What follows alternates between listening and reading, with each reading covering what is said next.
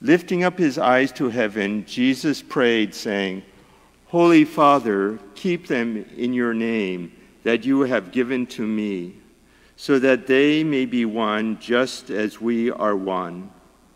When I was with them, I protected them in your name that you gave me, and I guarded them, and none of them was lost, except the son of destruction, in order that the scriptures might be fulfilled.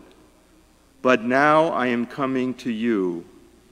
I speak this in the world, so that they may share my joy completely. I gave them your word, and the world hates them, because they do not belong to the world any more than I belong to the world.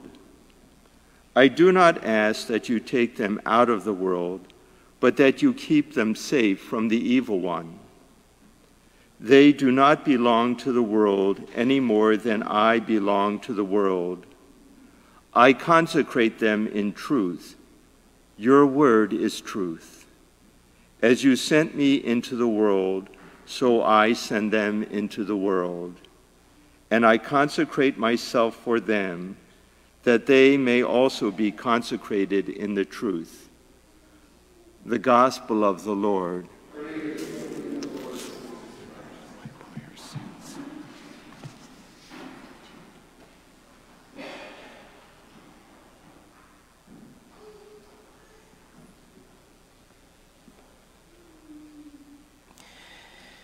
And I consecrate myself for them, so that they also may be consecrated in truth.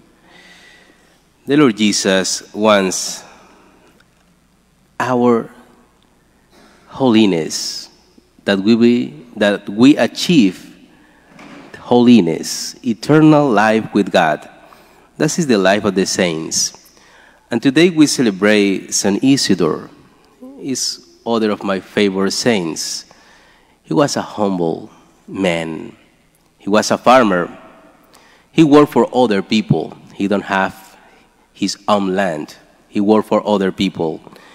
But he was a devoted man. He rose early morning just because he needs Holy Eucharist every day. He discovered how important is that.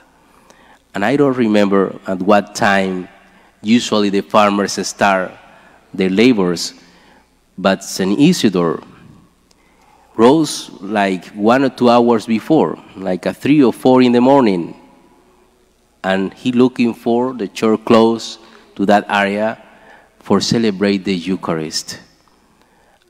Prayer in the morning, Eucharist in the morning. That is so important.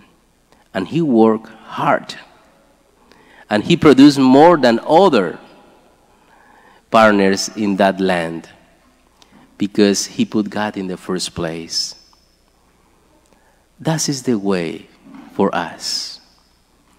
When you put God in the first place, you found time for everything, and you found strength in order to resist many difficulties, many proofs in your daily lives.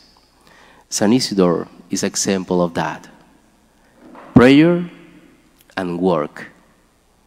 Prayer and work. And work for the salvation, for your salvation and the salvation of others. Saint Isidore prayed a lot, not just for him, for his family, for all the peoples around him. And now he's a good intercessor that we have. He's saying the most important thing that we can do in this life is to achieve that goal, to be saints. Let us ask to the Lord, Lord, help me to be saint. Every day, I want to be saint, Lord. I want to live in communion with you.